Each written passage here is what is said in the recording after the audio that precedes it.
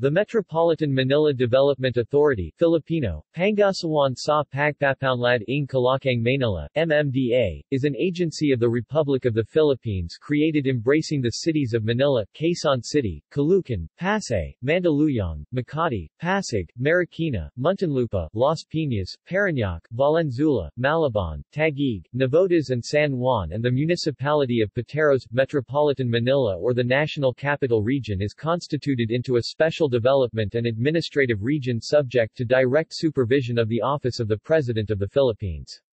The MMDA office is located at Epifanio de los Santos Avenue, EDSA, corner Arent Street, Guadalupe, Makati, Philippines.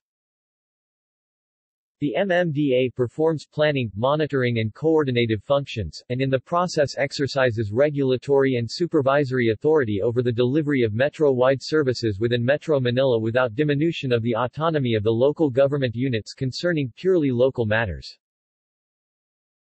The agency is headed by a chairman, who is appointed by, and continues to hold office at the discretion of, the President. The chairman is vested with the rank, rights, privileges, disqualifications, and prohibitions of a cabinet member.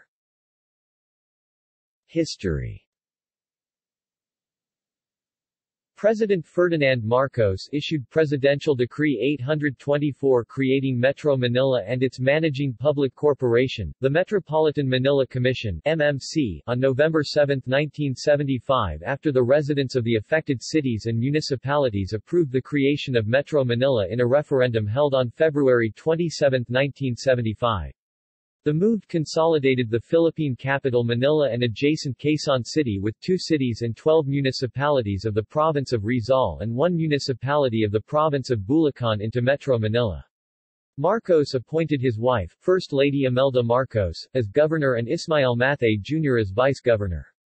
The office was located in front of the present-day GMA network at EDSA corner Timog Avenue, Diliman, Quezon City. The MMC became effectively defunct when on January 9, 1990, President Corazon Aquino issued Executive Order No. 392, in accordance to Article 18, Section 8 of the 1987 Philippine Constitution, which replaced the Commission with the Metropolitan Manila Authority MMA.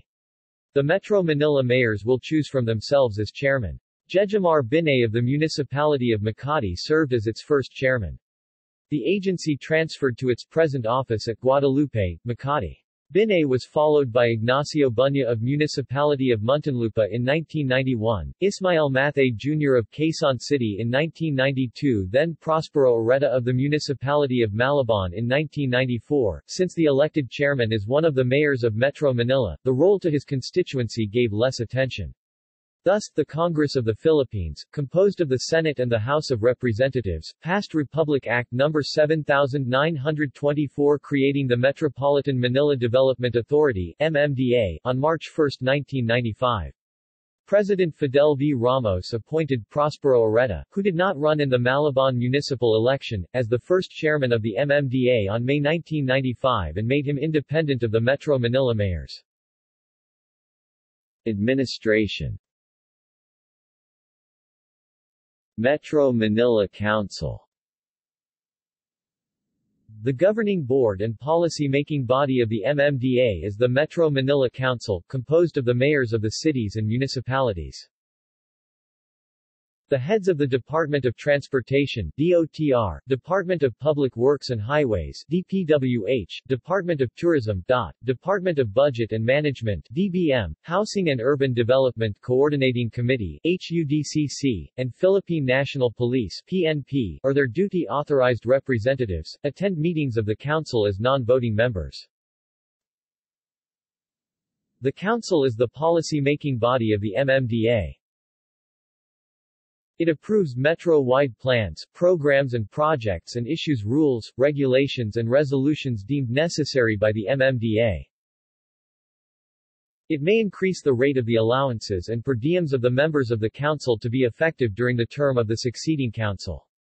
It fixes the compensation of the officers and personnel of the MMDA, and approves the annual budget thereof for submission to the Department of Budget and Management (DBM). It promulgates rules and regulations and sets policies and standards for metro-wide application governing the delivery of basic services, prescribes and collects service and regulatory fees, and imposes and collects fines and penalties. Agency chairpersons. Current Metro Manila Council members.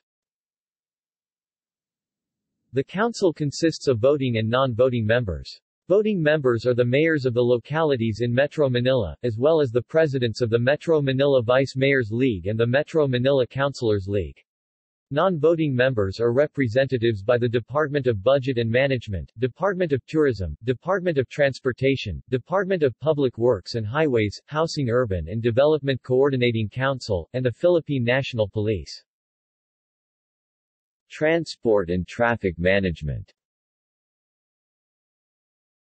MMDA media stations. MMDA had TV and radio stations sometimes carrying the same brand, MMDA Teleradio. They ceased on August 17, 2010.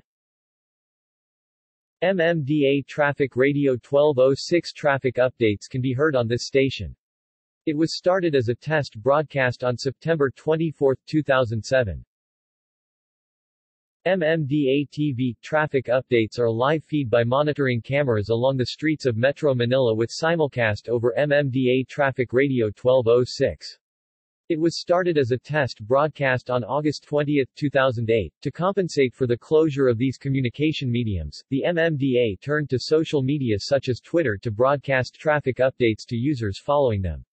Live billboards, particularly at EDSA, have been also constructed. The MMDA app for iOS and Android have also been made available for free, broadcasting traffic updates directly. Pasig River Ferry. Since 2014, the agency took over the mothballed Pasig River Ferry system in anticipation of huge traffic along the metropolis, from the Skyway Stage 3 construction. In reviving the defunct transportation, many of the old ferry stations were reactivated and new vessels purchased. Ridership of the waterway service increased over time, with the offering of discounts to students and senior citizens. The MMDA intends to continue operating the ferry service until a private investor takes over. Mabuhay Lanes. Coined by Francis Tolentino, Mabuhay Lanes, formerly called Christmas Lanes, as it was launched during Christmas season of 2014, are roads marked as priority alternative routes that must be cleared of obstruction at all times. This was underscored by strict parking restrictions, where parked vehicles along roads designated as such were towed right away. Illegal parking and towing. The MMDA is tasked to clear obstructions from the roads at all times, and conducts daily clearing operations against stalled and illegally parked vehicles, with subcontracted towing companies. Illegally parked vehicles will be given 5 minutes to leave, and will be towed otherwise. Incapacitated vehicles are almost immediately towed to clear traffic. Primary and secondary roads, unless with designated parking areas, are considered no parking zones. Footbridges. Starting from Bayani Fernando's term, there has been a large increase in construction of footbridges all over Metro Manila. It has been continued, albeit fewer than before, by succeeding chairmen. It has been hailed due to providing safe passage and crossing for pedestrians in otherwise risky pedestrian lanes. U-turn slots. While already in existence long ago and is not a new concept, it was made popular by Bayani Fernando as a solution to worsening traffic in Metro Manila by closing certain intersections and create U-turn slots meters away from the former intersection to create continuous traffic, mitigating bottlenecks caused by traffic light signals. This produced mixed results as there were improvements and deterioration in certain areas.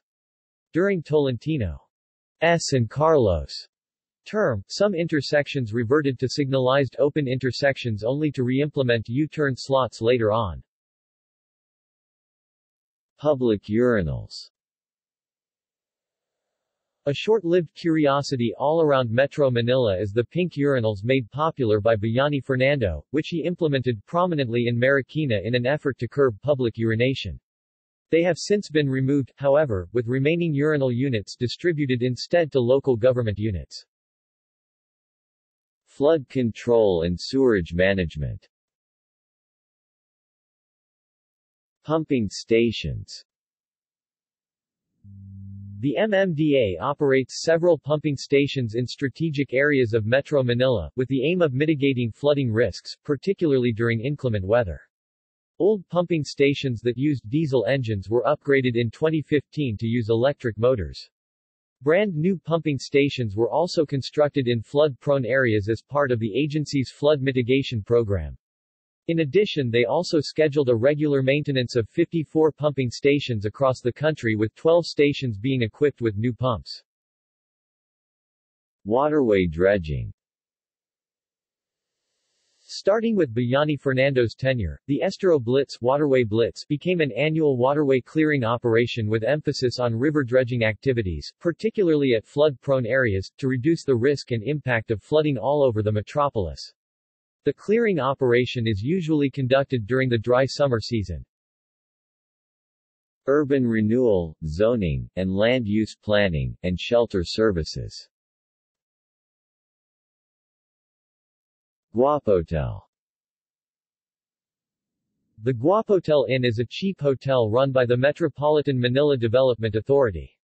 A second Guapotel was announced in December 2007. The Guapotel along Roxas Boulevard is renamed the MMDA Workers Inn, and operated until 2017. It was closed due to deteriorating structure and will be rehabilitated, transferred at an unspecified date. The Abad Santos Guapotel has since been converted into their training barracks. Sidewalk clearing operations. The MMDA are empowered to conduct sidewalk clearing operations in a bid to ease traffic flow and enforcement of sidewalks for people.